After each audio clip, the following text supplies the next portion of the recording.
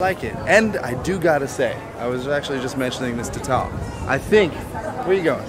I'm trying to talk to you. Come on this side. Oh, sorry.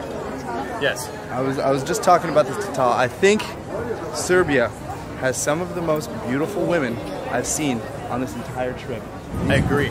Women walking by are just like, oh my goodness, Serbia! I think also because of the lack of tourism, it's easy to distinguish who is a local and who's not, or what looks like a Serbian person. And so, yeah, I agree 100%. Serbia, you're taking my heart.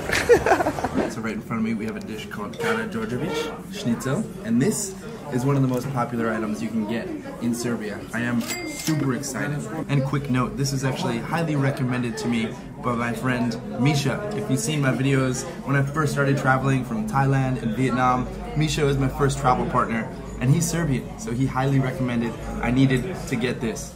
Basically what it is a pork roll, and deep fried, as you can see, and breaded. But inside, what is it called inside? What's the cheese called? Hold on, call Misha.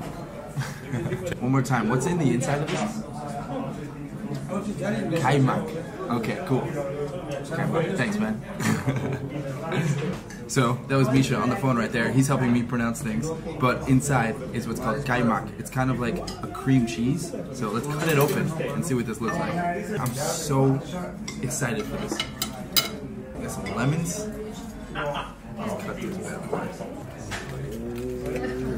Yeah. Oh my goodness. That just oozes out. Look at that.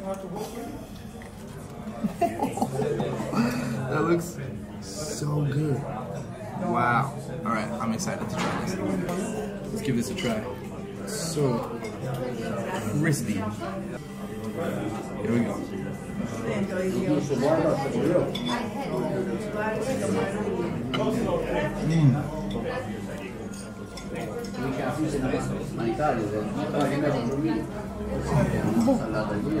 Wow.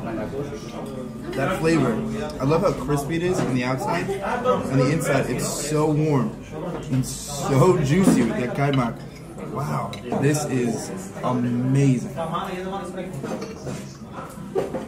Wow, guys, if you come here, if you eat meat, you need to try this. This is, I'm not even exaggerating right now, this is seriously one of the best dishes I've had on this trip. And we were specifically recommended to come to this restaurant for this dish. So I'll leave some information in the description if you want to come here and get this for yourself, because whoa, that's delicious. Ladies and gentlemen, and it's now the next day and we are getting ready to check out of our Airbnb.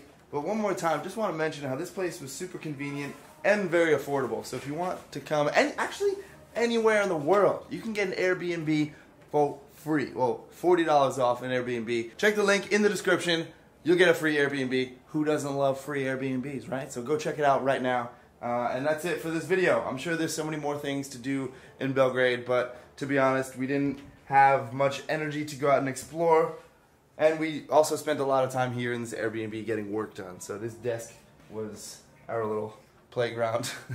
But I know there's more things to do. So if you have any recommendations, drop them down in the comments below. And if you plan on coming here, maybe you can see more recommendations from what people have typed down below. Come on down to Belgrade, ladies and gentlemen. Yeah, it was a great city. What did you think? Use Airbnb codes. Use his little code in the description below. See? I thought it was amazing. And I think this Airbnb is awesome as well.